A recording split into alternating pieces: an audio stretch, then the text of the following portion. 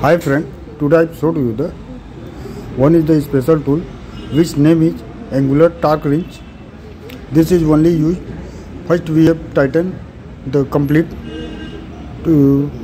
bolt, and after that some engine has having the tighten the bolt, and then after 60 degree will be move the bolt. So this type of tool will be used for like this one only for after tightening the bolt, and then it will be turned up to 60 degree like this one. This is the process for tightening the bolt, and this angular torque wrench is just like as a digital type, and this one will be used like this one.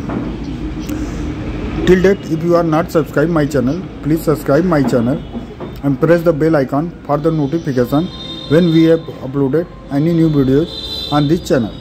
If you like this video, please subscribe my channel and share to your friends, colleagues and technicians also. Thank you.